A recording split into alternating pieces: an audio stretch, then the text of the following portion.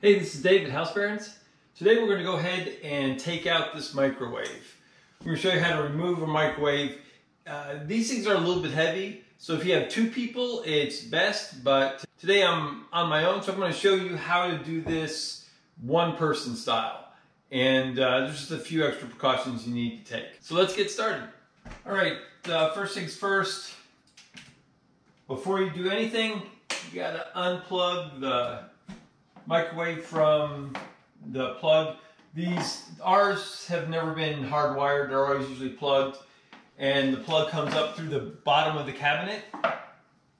So that's the first thing. That's the hole for our previous microwave install, and this is actually our second microwave, and that is where the other plug was originated.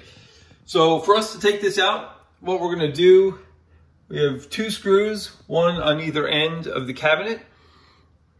And so we're going to start by unscrewing those, but before we do, we got to add some braces underneath. All right, so I already cut a board 17 inches, and it basically will fit snugly under the microwave. That's to provide support because these are hinged at the back. There you can see there's the hinge plate mounted on the wall, and that silver piece right there is kind of like a hook that it hooks into the bottom of the microwave. There's one right there on the far end, and then one right here. And so the front will start to come down as I loosen those screws. So what I want to do is kind of support that somewhat as I take these screws out. And so we'll do a little bit on either side. So as you can see right there's a little bit of a gap. So I'm going to come down low so I can have one arm under the microwave at all times. And then the goal is to go ahead and take both those screws all the way out. And then all that's holding the microwave at that point is the hinge and back. I've got another board here, just a scrap piece of wood. And that's going to be a catch because ultimately I want this to rest onto here. And you'll see why in a second. But so first we're going to go ahead and take these screws out one at a time.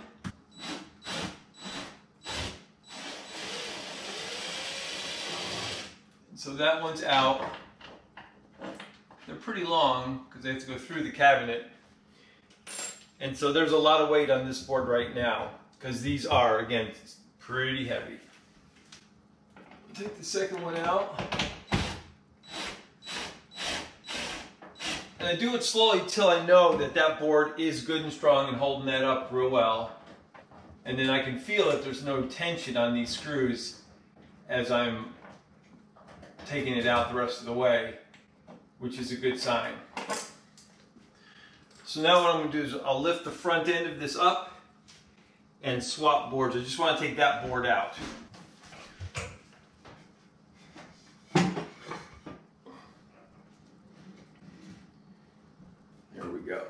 The reason why I did that is I want to get this power cord out of the hole before I start trying to walk away with it. So without knocking this over, I'm going to try to get this cord out.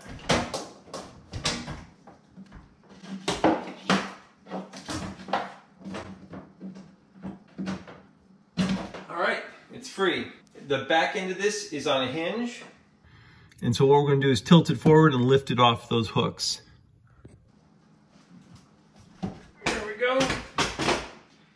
Now as I lift this down, I also need to lift it up in the back. There we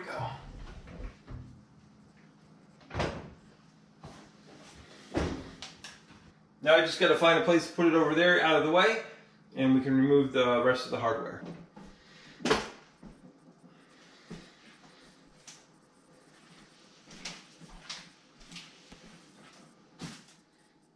Right, so the last thing we're going to do is take this mounting plate off.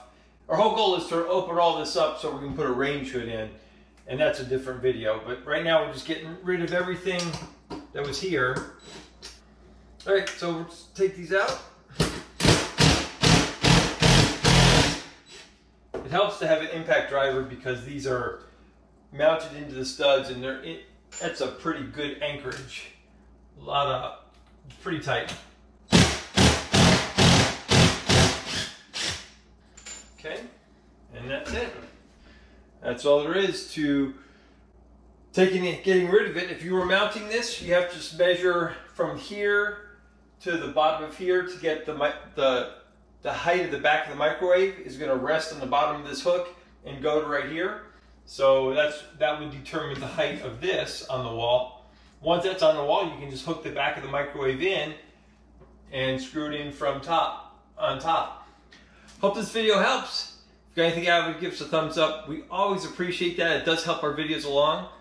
Don't forget to subscribe. We've got lots more videos coming. We're going to follow this one with how we put in the range hood.